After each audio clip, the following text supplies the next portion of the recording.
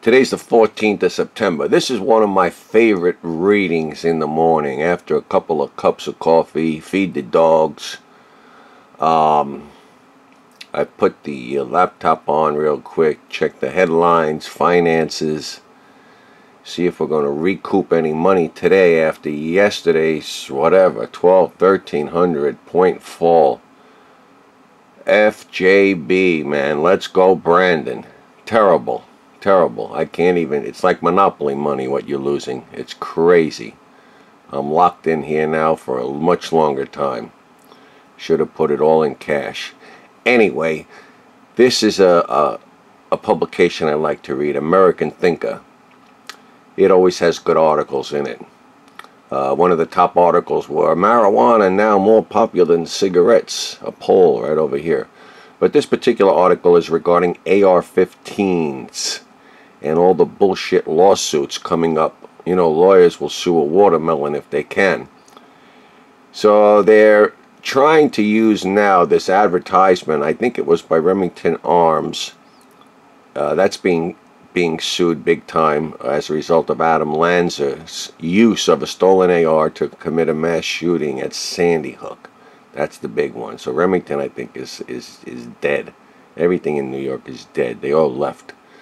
In their advertisements, they say, consider your man card reissued when you're given an AR-15. That's their arguing point. So they were trying to sell this to men to go out and shoot people, is what the lawyers are trying to argue. Again, gender specific, that's bullshit. More women shoot these things than men probably. Women in the military, women in the police. Today you can't even identify a woman, so what the hell is a man? You don't know. What's a man? What's a woman? Supreme Court Justice now cannot define woman. You know, what's Hallmark going to do on Mother's Day now? Are we still going to be doing Happy Mother's Day or Happy Birthing Person's Day? The world's upside down. So it goes on to say, if we go back a couple of generations to the time when men, but not women, were expected to put themselves at risk to stop unlawful violence, your so-called man card is your right and even possibly your moral duty to use your firearm to stop individuals like Adam Lanza, Dylan Roof. They're bringing up all these psychos, man, before they can complete their crimes. Yeah, that's what you were expected to do. And the guys above, I think, were kind of stopped in that same manner. It's saying here, most of these people got whacked before they could get caught.